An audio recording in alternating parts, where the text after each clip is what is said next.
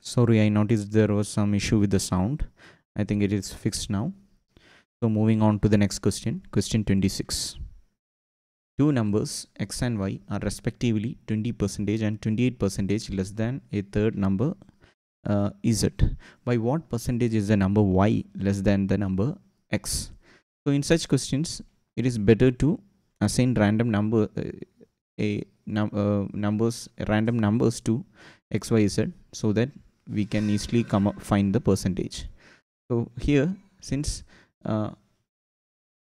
first statement talks about x and y as some percentage connected to z, we will first assume z is 100.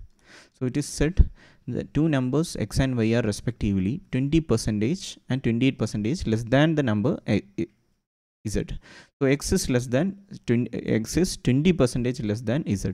So that mean x 20% of z is 20. Since we assumed z is 100, 20% of z is 20. So 20 less than 100 means 100 minus 20, which is 80. Similarly, y is 28% less. So 28% of 100 is 28. So 100 minus 28 is 72. So we got our x and y. Now, y, by what percentage is the number y less than the number x? So less than the number x. So the difference here is 8. So so y is 8 points less than 8 points less, and percentage, to calculate the percentage, we have to divide it by the value of x, which is 80, that is 10%. So y is 10% less than the number x. So answer here is, solution to question 26 is B. So just keep one thing in mind. Whenever there is when a question says us a what percentage a is less than b, our base has to be b.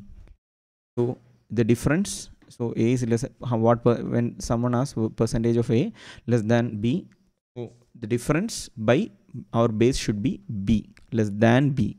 So what comes after less than should be our base. Here it should not be 72. Even if you put 72, you will get a different answer. So just keep that in mind. So here, solution to question 26 is B. 8 is 10% of 80. That is why 10%. Solution to question 26, B, 10%.